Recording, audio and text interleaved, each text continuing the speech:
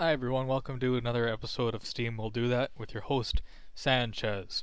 This time we are looking at a game called Red Orchestra 2, Heroes of Stalingrad. That's in Russia. So it's it's World War II FPS developed and published by Tripwire, who also does Killing Floor. So yeah, it's about Russians fighting against the Germans in World War II, as you could probably garner from the title and the setting.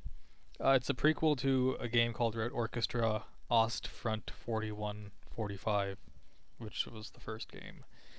This game's also a Windows exclusive, I found out, so that's pretty cool. Now for the cool stuff. It's got first-person collision detecting. I don't know what that means, but it sounds cool. So it's got first-person cover and blind firing, which I think is pretty neat. I don't know if any FPSs have that. I'm not an FPS guy. Battlefield 3 Dale says. The guns are really authentic looking and very detailed. They also, when you fire them, they have bullet drop and spin, which is really neat. It adds to the authenticity of the game. Also, there's no HUD. So there's no ammo count, you can't see how much bullets you have left. This game, I also found out while I was playing, has tanks, which is cool. And what's cooler is that when you drive the tanks, you can hardly see out of them because they've got those two little slots in the front for like windows, which also adds to the authenticity. This game should be called Red Orchestra 2 Authenticity. That's a cool name. And like real tanks, they have parts of them that are stronger than others. Like if you shoot the front of a tank, it won't do as much damage as if you shoot at the side of it because of the armor plating and whatnot. When the game was launched, there were two tanks, the Panzer IV and the T-34. T-34 is a Russian tank and the Panzer I's a German tank. They were gonna release some more vehicles as the game went on, and since the game came out in 2011, they probably have released the other vehicles. I only got to drive one tank and I didn't know which one it was. Also, the guy who did the music for the Mass Effect trilogy did the scoring for this game. That's cool if you're a Mass Effect fan, or at least a fan of the music. They're releasing an expansion for this game coming out this year. I'm not sure what time this year though. It's called Rising Storm, and it's going to be about the Pacific campaign of World War II. So with the Japanese and all those islands down there. Like I said, this game is very authentic looking. It's very realistic. And I'm not an FPS fan, but this game is good. Like, it's a lot better than Modern Warfare 3, Black Ops, and all those other ones. Got very big battlefields, and the buildings in the battlefields are very detailed. Like, there's crumbling buildings, and you could see all the little individual bricks and whatnot. As far as I know, it doesn't have destructible environments, though, which sucks, because that's always a good thing.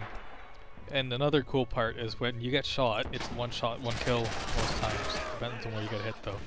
If you get hit in the head, you're gonna die. But if you get hit in the arm, you bandage yourself up.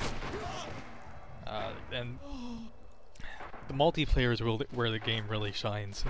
There's usually 6 or 7 classes for each game, but that all depends on which map you're playing and what game type is. Because what the game type is, rather. There's classic games, which are classic. There's action games, which are more actiony, I guess. I don't know how to explain that one. And when you play, the screen effects for different things that happen. Like, if you're getting suppressed by fire, the color will bleed from the screen. And if you're looking down your scope, you can actually hear yourself breathing. It's really neat.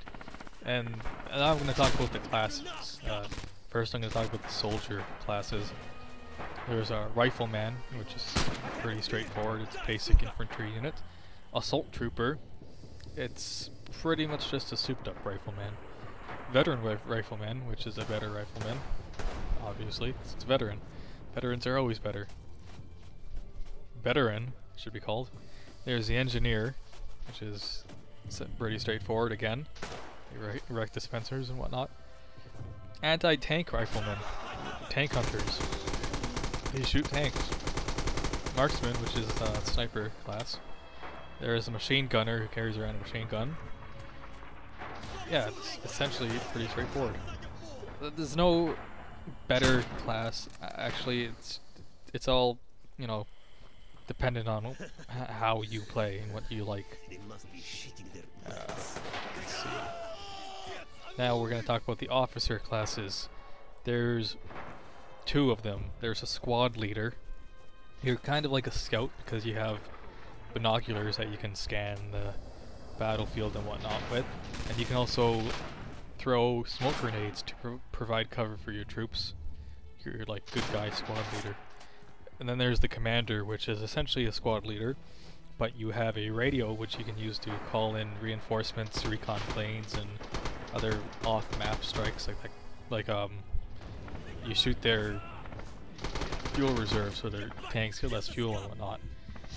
But now the tanker classes, there's 2 of them as well. There's a tank commander, which is essentially just the driver of the tank, and then there's the tank crew, which can take up any part of the tank, like the guy who shoots the cannon, or the guy who shoots the little guns on the side. The only part in the tank they can't use is the loader. I'm guessing because that's just done by AI.